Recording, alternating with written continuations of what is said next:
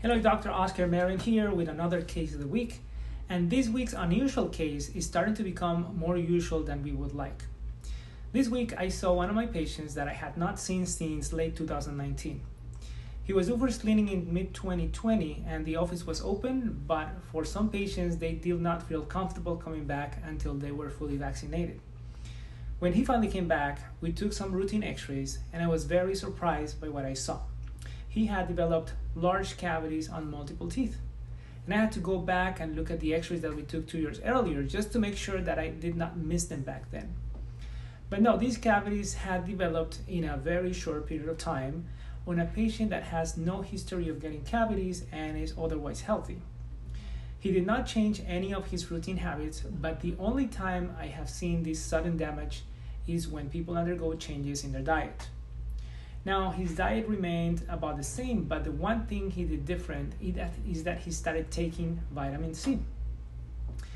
Vitamin C you can find in different presentations. However, he chose the dissolvable tablets.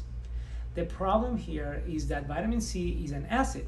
It is ascorbic acid, and it has an acidity level or a pH level of 2.5, which is similar to that of lemon juice. We know that saliva's pH is a neutral 7.2 and that enamel starts losing mineral at about 5.5. Usually saliva production increases after you eat something acidic and your mouth is cleansed and neutralized. The problem in the case of this patient is that he left the tablets dissolve between the teeth and the cheek. And he reported that he was doing these 2 or 3 times a day. So essentially the teeth were put in an acid bath 3 times a day for about a year. Frankly, after hearing these, we were both shocked, first at the severity of the damage and at the fact that there is absolutely no awareness about the potential outcome of letting vitamin C dissolve in your mouth. The last time I remember seeing a similar case was on a patient that was on some diet and she kept sipping this sweet acidic tea all day. And in her case, the damage was less severe but more generalized. So in the case of the vitamin tablets, he was keeping them in one place. But the tea was literally bathing the teeth, and that can make a difference in the pattern of decay.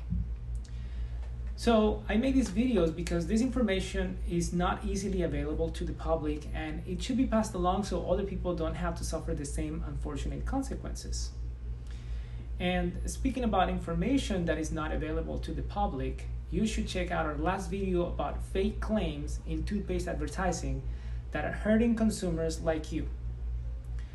Please subscribe if you want to get more videos that will help you make better decisions about your health. Take care, and I'll see you next time.